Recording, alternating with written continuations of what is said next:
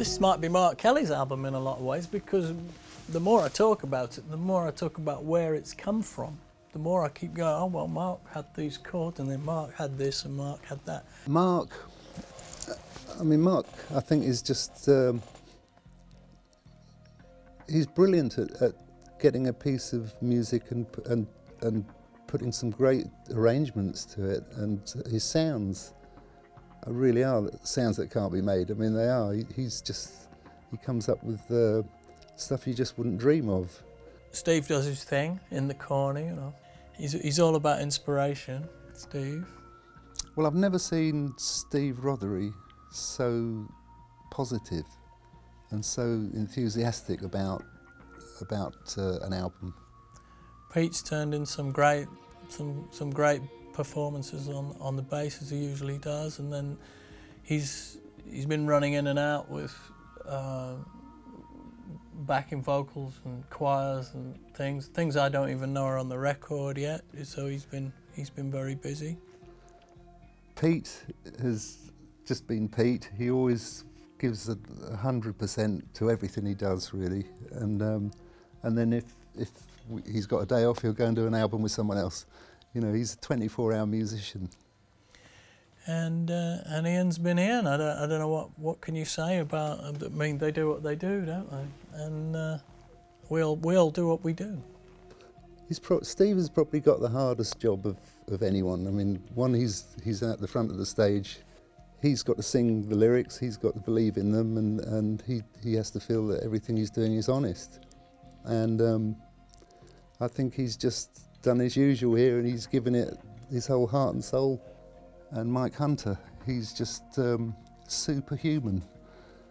I don't know how he's not in a loony bin. And Mike's just worked so tirelessly, superhuman effort for many, many years on this album. And I just don't know how he does it. I think at times it's been close to the edge. I think we can have that effect on people. I think no matter how much energy they start out with, there's a frustration that comes from working with people who can only work at one speed, really. It feels like a real band record, this. You know, there's moments where people bring in ideas, like, you know, Steve will have a section on piano, or there'll be a section that Mark's written on keys, or I've written on the guitar. But it's what we all do with those sections that makes it come alive and makes it special. And just sometimes the moments of inspiration that happens, either between the five of us, or sometimes maybe it's just Mark and I working together, or Pete and I, or, you know, you have this chemistry that is unlike anything else I've ever experienced. When the creative juices are flowing, then it's a truly magical thing. What's great about what we do is that we all allow everybody the freedom to just, you know, come up with amazing stuff and really bring it to a place where none of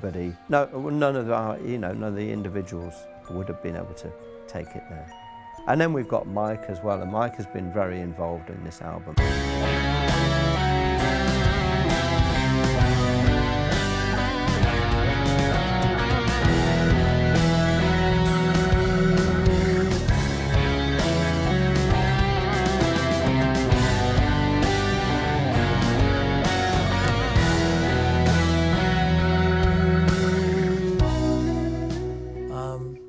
I can't really stress the importance of Mike in pulling all this together. I mean, he's nearly killed himself moving all of these ideas forward, and he's provided so many great ideas and bits of inspiration. It really has been a six guys, you know, been involved in making this record, not just five.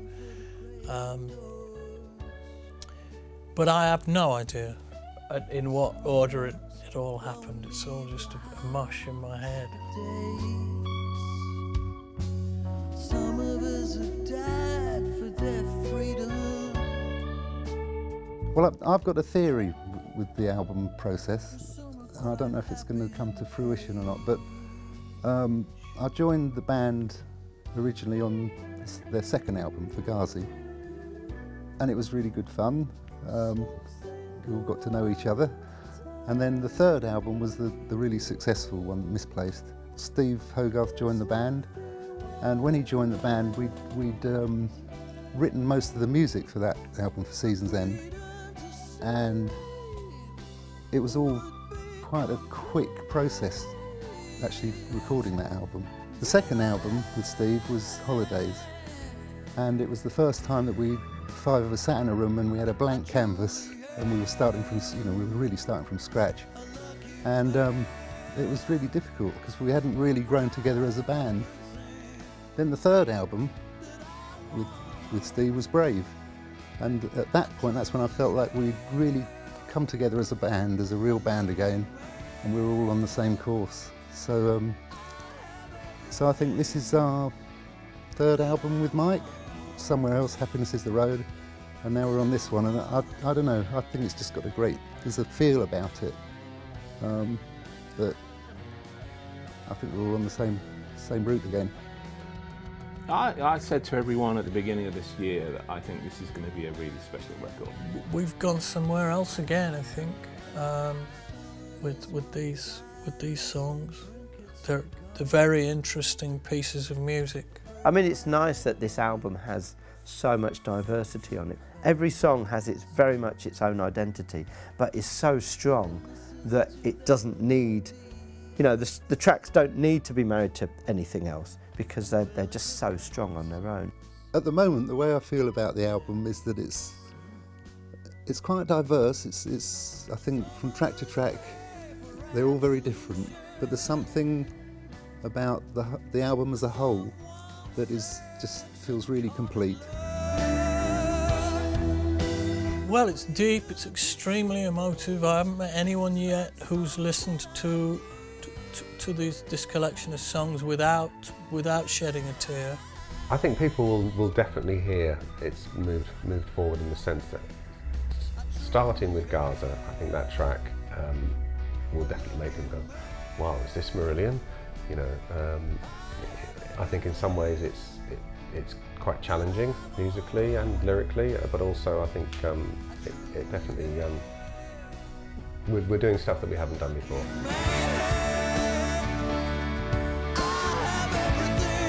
For me, what's great is that I still feel like we're moving forward and that we're progressing and that we're not just writing the same album every time. I really feel like we are, we're pushing ourselves. It's been made with love and hope and honesty and integrity.